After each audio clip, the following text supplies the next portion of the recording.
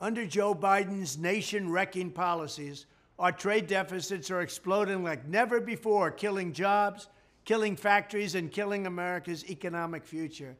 As president, I began to successfully slash our trade deficits before the pandemic. Now the Biden administration has us bleeding wealth on a historic scale like never seen before. These gigantic trade deficits are also known as losses. Last year, we lost $383 billion to China and nearly $1 trillion all over the world, the largest trade deficit in the history of our country by far.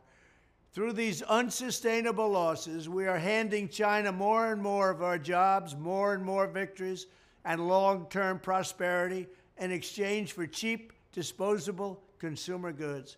We foolishly send China hundreds of billions of dollars, and China uses those dollars to buy up our real estate, our factories, and our wealth-creating industries.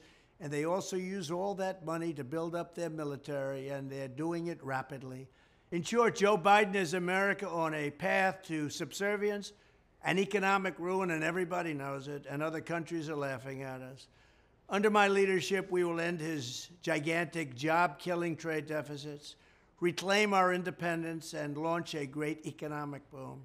When I was president, the so-called experts hysterically predicted that my tariffs on China, Mexico, and other countries would crash the economy. Instead, the opposite happened, exactly the opposite. Under my policies, we had virtually no inflation. We had tremendous job creation. We had rapid wage growth for the first time in many, many years.